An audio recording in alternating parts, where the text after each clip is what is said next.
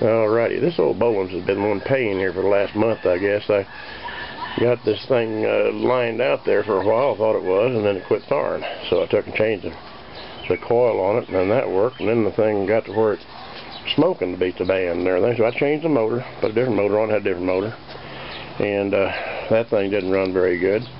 So I had to have one more motor. And this motor here came off of a lawnmower I bought, and it had been on fire. That gas had belched out the carburetor and caught the carburetor on fire. Absolutely burnt the carburetor beyond use.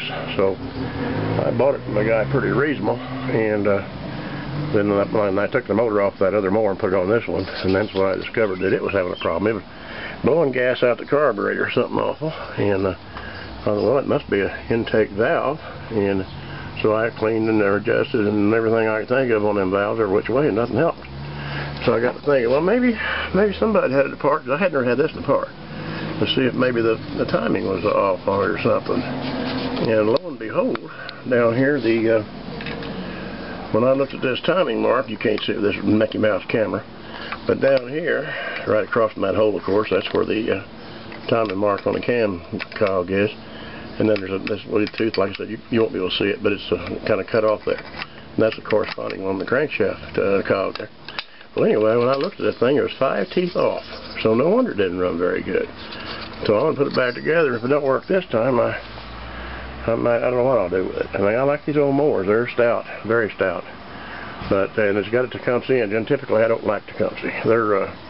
They are usually a pain. But now these big ones, these old cast iron heavy-duty things, I mean, I really have never had any problem till this last couple, 3 weeks, maybe a month.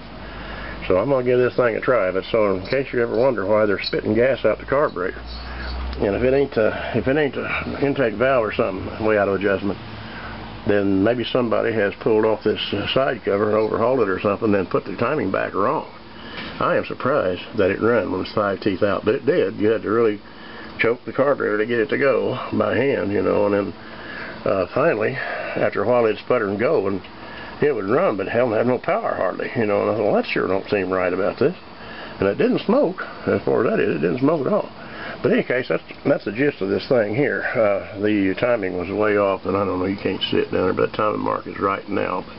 So I'm going to give it a try and see what happens. And if I have any more problems, I might go ahead and let everybody know. But otherwise, it's finally gotten me pretty easy to take the motor off. I left half the bolts out. There ain't no sense, but I would put a zipper on it, but I don't know if I can find one that's stout or not. Alrighty, that's enough for this little escapade, so talk to you later. Bye.